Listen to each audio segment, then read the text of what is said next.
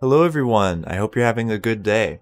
So today we're going to go over the settings that you can change in Starbase that will really make a difference, and a little bit of something you can change on your laborer to save you a lot more fuel.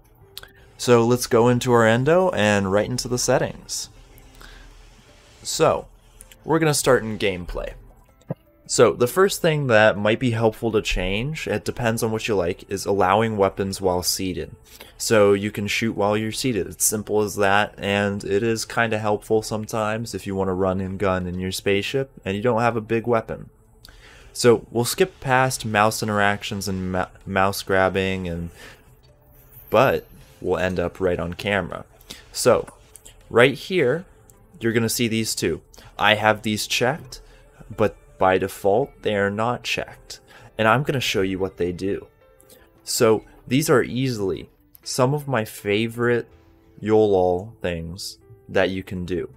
So those commands, essentially what they do is they zoom you in on a YOLOL chip when you're editing it. So you can do this, just like that. It's super easy, super nice, and it fixes everything, instead of just having your YOLOL chip like this. That's sad. Don't do that. Enable these bad boys. Then we're going to go on to Lifeline. So from top to bottom, the first thing you're going to want to do is right here, the fourth one down. Show Lifeline indicator only when its status changes. Make sure that is off. Make sure it is not checked. You do not want that. In the top right, even though it's a little obscured by the despawn thing, so we'll just get rid of that, you'll see, okay, now I can't have it because there was a ship there. But anyways, when you're tethered to a ship, it's going to tell you always when you're tethered to a ship. Normally, what it'll do is it will disappear after a little bit of time. And so you want to have it always there so you know if you're tethered or not, because you'll end up forgetting sometimes and it won't be fun. Then you're going to go up here, Lifeline Range, totally pure, whatever you want it to be. I like it at 100, but it's how far the lifeline will grab you when you go that far away. Then, if you're getting grabbed by ships that are passing by because your lifeline keeps binding to them, you can disable Create Lifeline Bind automatically, or just turn the range down a lot, and that'll really help you out. Then, in ships and safe zones, so first thing you're going to want to do is you're going to want to host your own ships. So this makes sure that you get the most responsive time. Now, if somebody else is piloting your ship, you might want to disable it, so that way they'll have a better piloting experience. Then you want to allow hosted ships to leave safe zones. So that's just so you can leave the safe zone. Really handy, really nice to have. Then, in your tutorial, if you've ever been bugged by your tutorial not being finished for some reason, or you just want to skip it, not get the free ship, whatever reason, you can hit this box right here and it'll disable it. All neat, all nice. Then, nothing in tool options we really need to look at, but we'll go to Transponders. So, in Transponders, you're going to see a lot of sliders. So, the first thing we're going to do is the amount of received signals. There can be a lot of signals. You can go up to 50 or down to 0. I like to keep mine at 10. And then you receive signal range in kilometers. So I like to see my transponders out really far. But then everything down from here is up to your choice. I like to have signals from unknown players higher, just so I know if somebody random is coming towards me. It's all personal preference. Then, in station transponders, the amount of signals received, I like to have that up. Again, personal preference. Then, in received signals from owned stations, just have it at 3. If you have 3 stations down, you want to see where they are. But, again, a lot of these are just what you want to do and what you want to see. Same with station transponder range, hiding transponder signals, and the speed limit. Now, the speed limit, this is something I do change a lot. So right now when I'm walking around, I'm not going to see any station transponders. But if I turn it down to 0 and we look around, we'll see some stations, and we'll start seeing those all around. So personal preference, it's basically meant to keep you from seeing stations while you're walking around.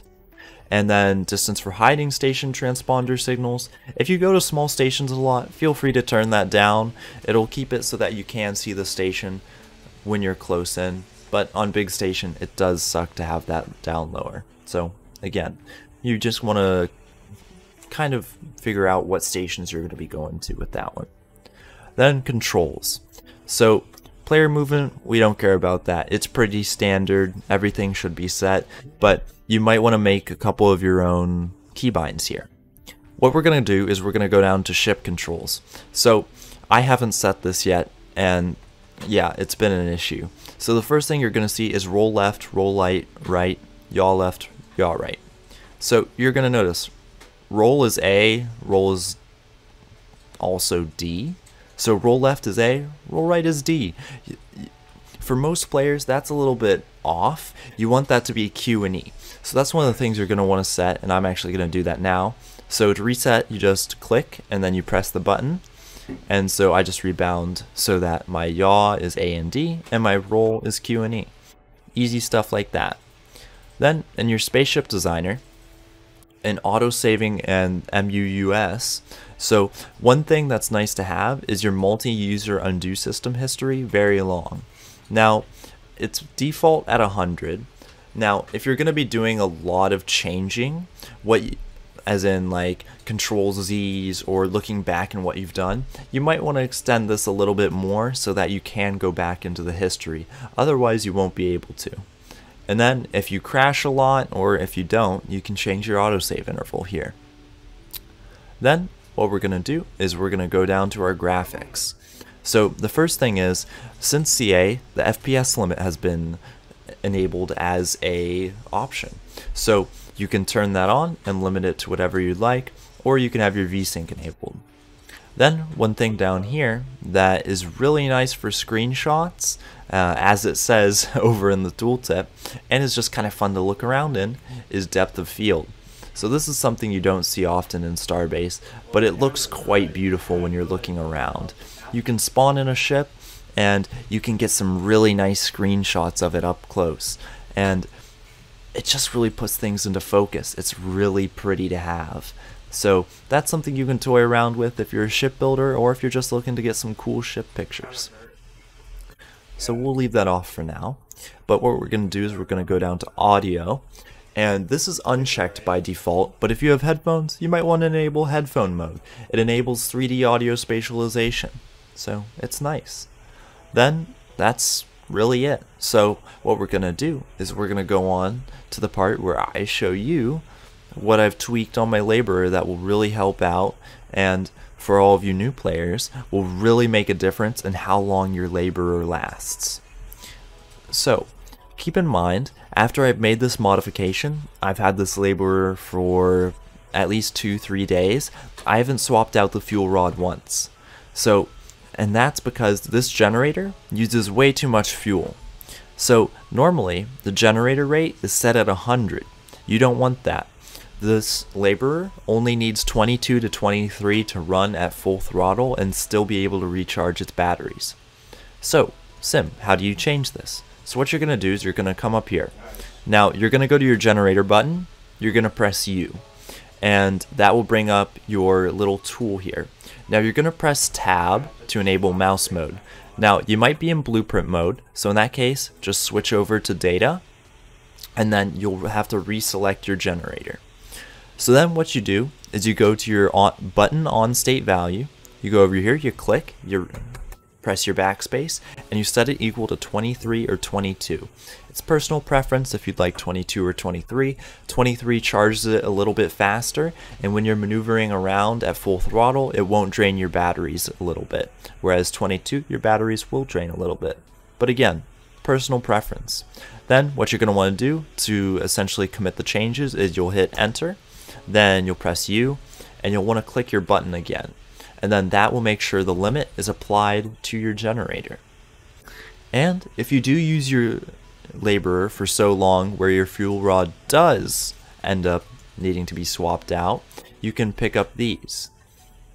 So in the back you have 4 extra fuel rods, and those can be used to, well, replace your one fuel rod, and that's quite handy. I've noticed a lot of people didn't know those were back there and have been wondering where they're going to get extra fuel rods, and for a while that's where you get them. So, in that case, I'd like to thank you all for watching. I hope you all learn a little bit of something and that you might have found a new setting that will forever change how you look at Starbase. But so yeah, thank you all for watching, and I hope you have a good rest of your day.